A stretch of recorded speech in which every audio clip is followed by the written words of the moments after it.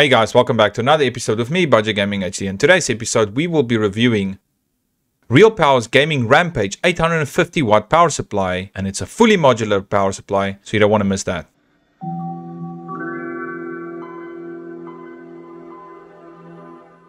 Hey guys, welcome back to another episode with me, Budget Gaming HD. And like I've mentioned, in today's episode, we will be reviewing the Real Power Gaming Rampage 850 watt power supply, which happens to be a fully modular power supply. Now, the reason I'm reviewing this is because it recently became very popular amongst all the power supplies, and I wanted to know, is it a good deal power supply? Not one of these 850 watt power supplies that weigh 2 grams, but is it a really proper power supply? And then review it for you guys so that you know you're buying the right product for the right price. Will I say it's as good as Corsair?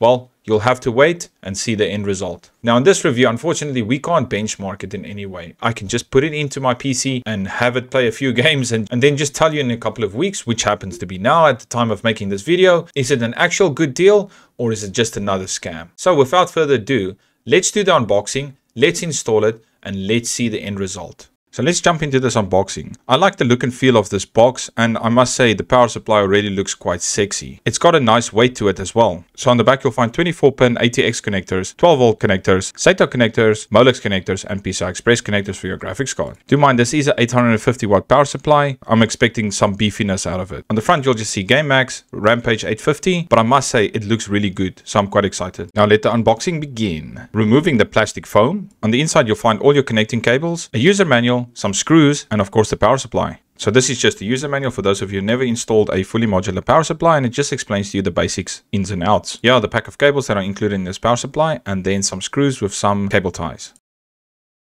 Now on to the most important part, the power supply. As you can see, it's quite well packaged, and I must say I'm quite impressed with it. All your ports for all your cables that you want to connect, and now the nice thing about having a full modular power supply is you're not forced to use every single cable, which would make your case look a lot cleaner. On the side it just says RPG 850 Rampage, and it looks absolutely fabulous. I can already tell from the weight of this power supply it's not going to let me down, as it's got quite a good weight to it. That normally just means good quality components like capacitors, ICs, transformers, etc. But otherwise than that, I am absolutely in love with this look. It looks absolutely fantastic, and if you have a side panel, clear side panel, then I would say show off your power supply. Now onto the connections. It is pretty easy to get them in. You just have to position your pins, push them in, and that's you on the go. Push them until you hear a little clicking sound, and then you know you're good. Once you're done, you'll see you're left with a bunch of cables. Never fear, this is quite normal, as this is a fully modular power supply, and like I've mentioned, it will make your case look a lot cleaner.